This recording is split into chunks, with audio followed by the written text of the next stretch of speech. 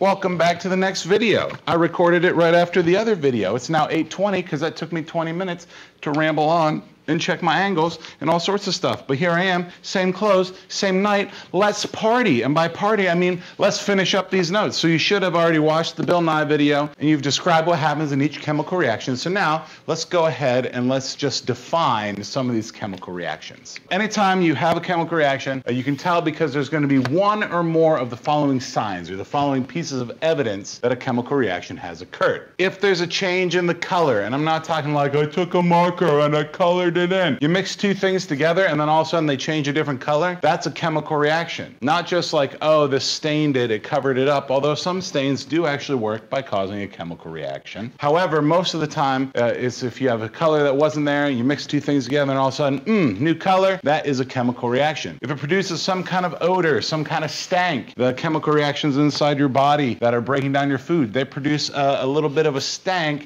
We usually let those out as a fart. The fart is not the chemical reaction, okay? Instead, it's what happened inside of you to break down that food. You just release the products as a fart. If there's a change in temperature, it could either get warmer or it could get colder than it normally was. And I'm not just talking like, oh, I put it in a freezer and it got colder. No, children. There's a chemical reaction. There's a production of a gas.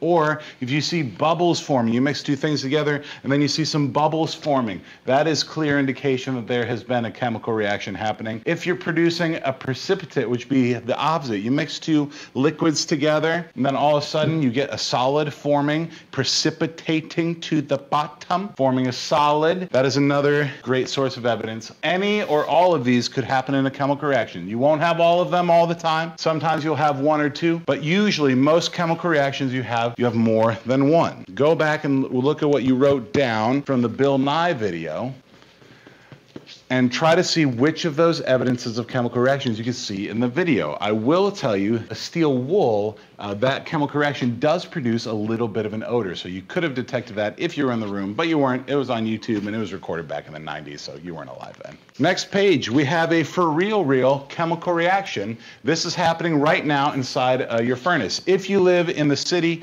or you're on a natural gas well, if you're on natural gas, that's this, CH4, that's natural gas. It's going to react with two oxygen molecules. It's going to release CO2 and water vapor. This is what would be coming out of the backs of people's houses. You got the little pipe that sticks out, and it releases CO2, releases water. You see the water vapor. That's why it's like white stuff coming out of the back. You don't see the CO2. That's invisible. Notice we're making one CO2 molecule. We're making two water molecules. How exciting.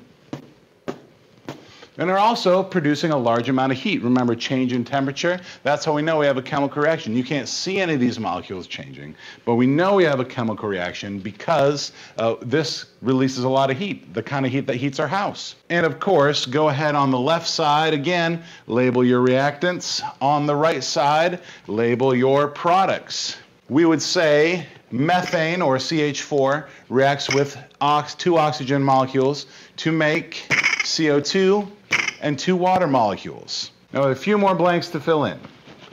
This next thing I'm about to tell you is called the law of conservation of matter. It's also known as the first law of thermodynamics. Matter can neither be created nor destroyed.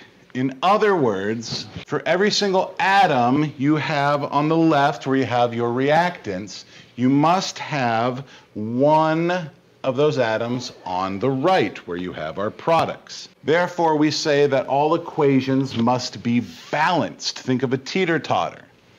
Not more atoms on one side than the other. That would make it not so even. It's got to have the same number of atoms on both sides. That would make it even. Sounds scary, balancing equations. It's really not too bad. When we write out our equation, there's a few more terms you need to know. We use what's called subscripts and coefficients.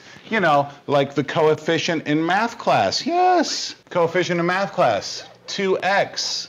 2 is the coefficient. Now, subscript, the sub means below, so instead of it being like 2x and then squared, you'd be 2x sub 2. That could be subscript. That would be your subscript. The coefficients will tell you how many molecules you have. We've got 2 molecules of x2, whatever x2 is. Coefficient tells you have that many of those things. The subscript tells you how many elements are in the molecule.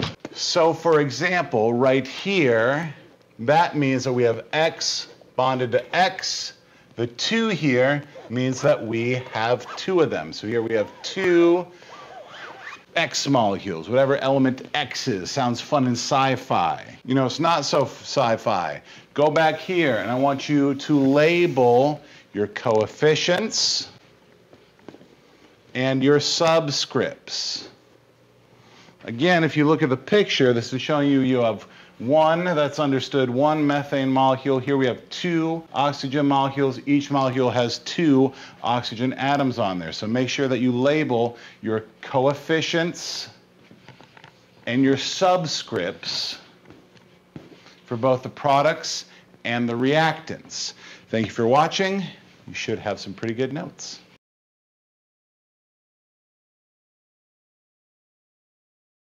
And we stop this recording. And we come over here and stop this one too.